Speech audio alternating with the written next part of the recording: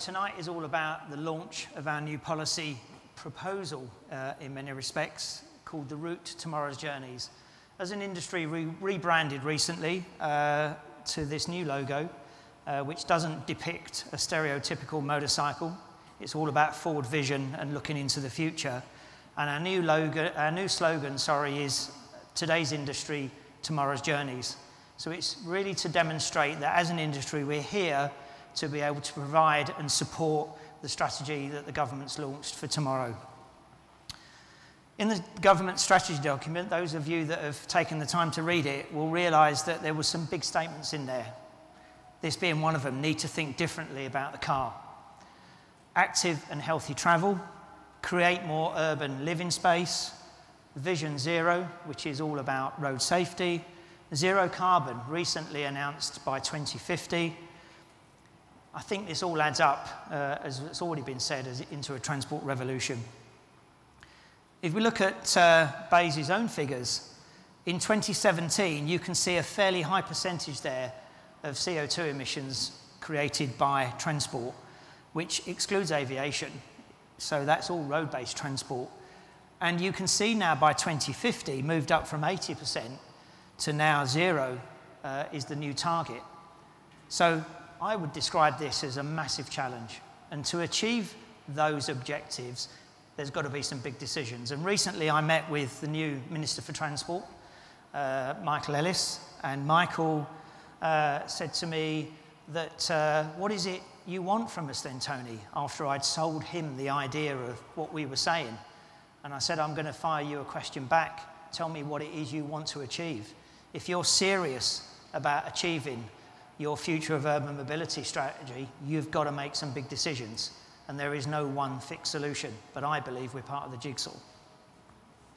So it's not going to be easy, because I guess if you could start again, in other words, completely flatten London and redesign a new city, it would be easy.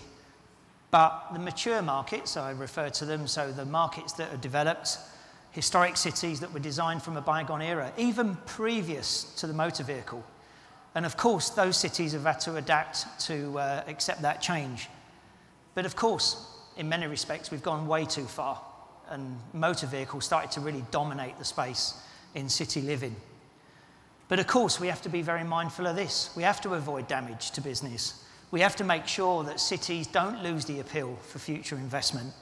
Healthy streets must also be financially healthy. Otherwise, a city won't survive. And of course, one of my big things is respecting people's freedom. We live in a democracy. We live in a space where we can often make most of the decisions we like, and people want choice. It's in our human nature. And of course, modal shift to any of this will be critical to success. I make this statement, the market is already deciding. I'm sure if you do spend time in London, you're starting to see a growing number of these e-micro scooters, mono wheels, electric skateboards.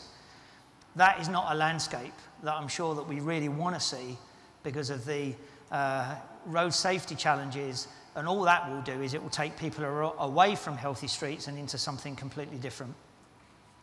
So the market is already making decisions. In fact, in France and Germany, they've deregulated to allow these vehicles to be used on the highway, and we're already seeing a number of road deaths in very, very early days since this has been adopted.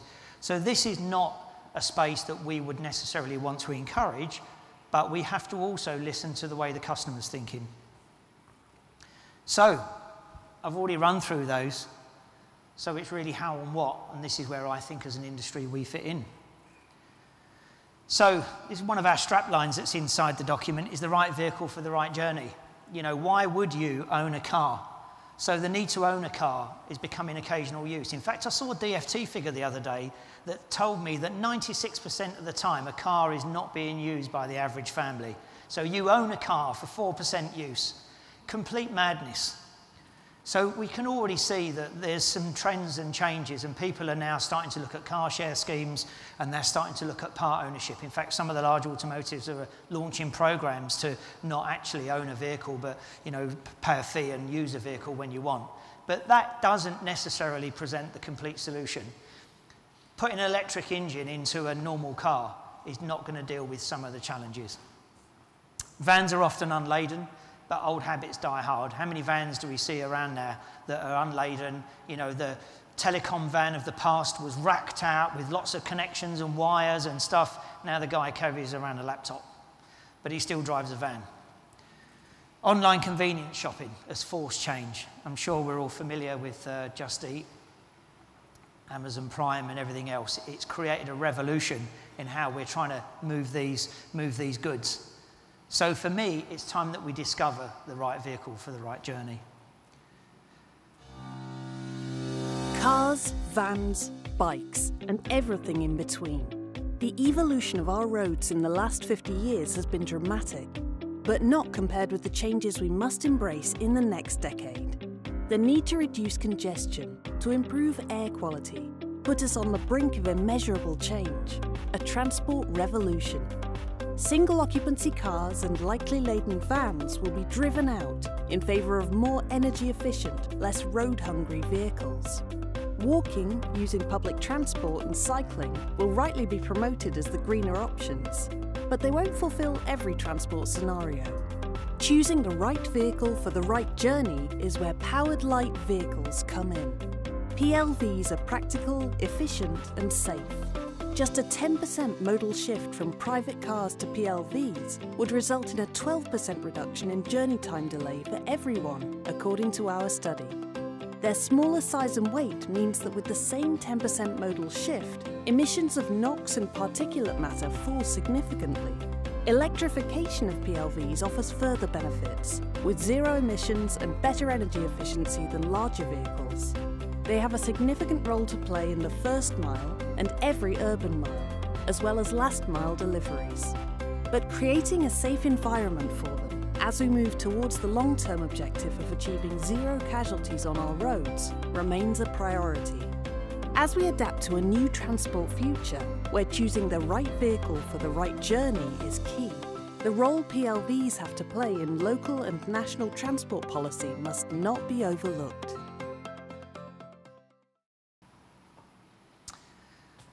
Okay, so touched on most of the subjects, so I'm not going to run through them in great detail, but we've referred to the study in the video. We've done a whole piece of research and the impact. These figures on particulate matter 10 and particulate matter 2.5, I'm not an expert, but I'm told by the experts that these figures are pretty impressive with a fairly low level of modal shift from other vehicle types.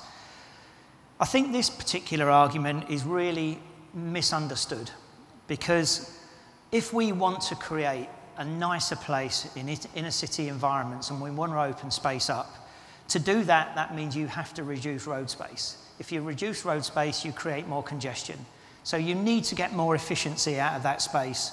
And a big part of our study was about how can these lighter, smaller vehicles be less road space hungry. And I know there's a whole myriad of other benefits that come with that in terms of road surface, wear and tear on roads, and also the environmental efficiency. And I'm not going to go into that detail because I've got an expert here that might refer to that. But there are many, many benefits. If we then look at journey time delays, there was a big traffic jam out there earlier on, and I nearly took a picture of it, and I was going to put it on the screen for tonight, but I'm sure we're all familiar with it. And then, of course, if we then think about delivery and delays to deliveries and reduction times, the logistics guys would love us. So this particular argument around efficient use of road space, I don't think it's actually particularly well mentioned in the government strategy, but it mustn't be underestimated because this is going to be key to the success. I spoke about healthy streets. I refer to these as cappuccino corners.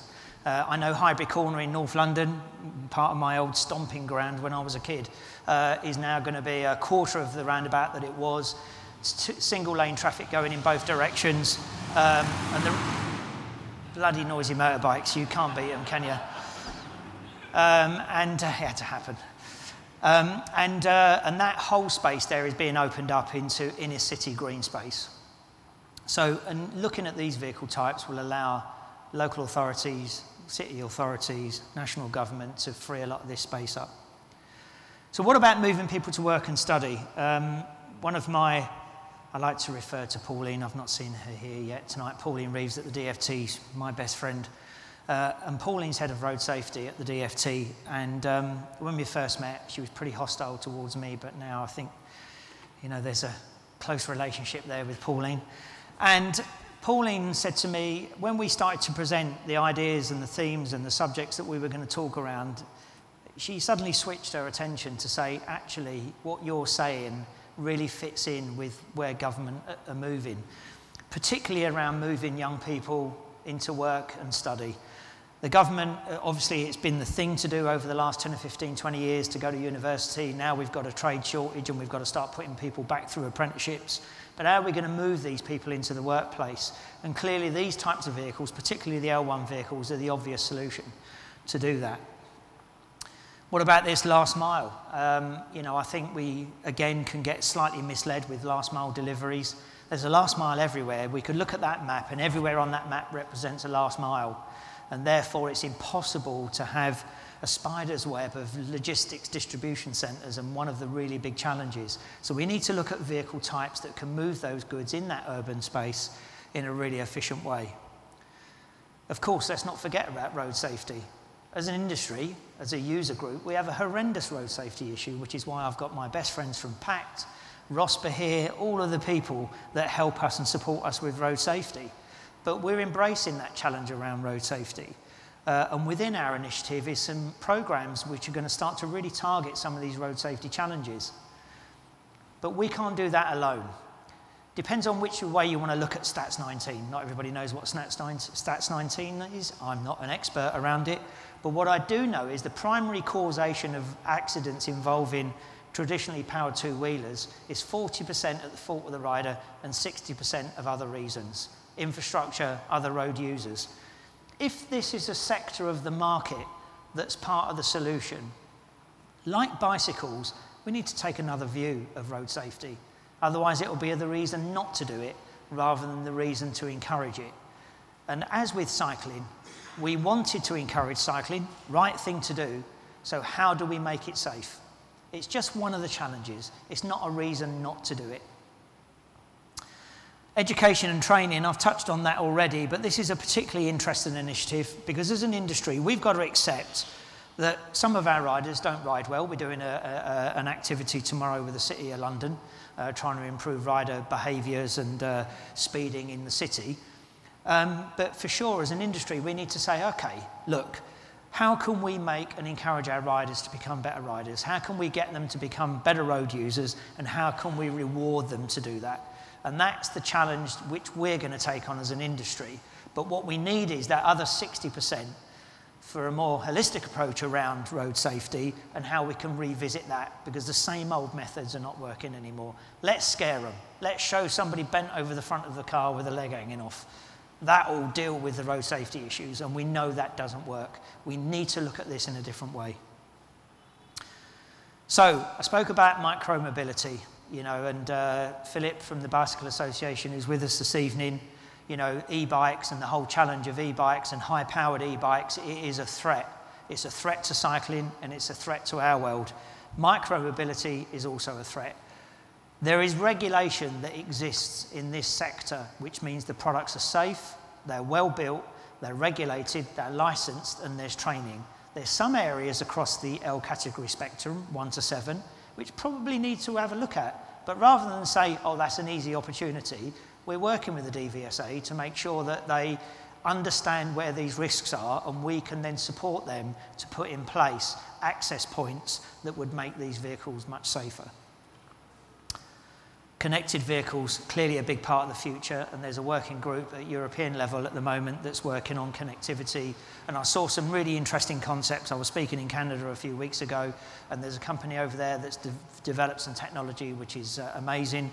JLR funded a project with ARC motorcycles, a new brand that's got some fantastic safety technology that they're building into their bikes, and it is about connectivity with other vehicles.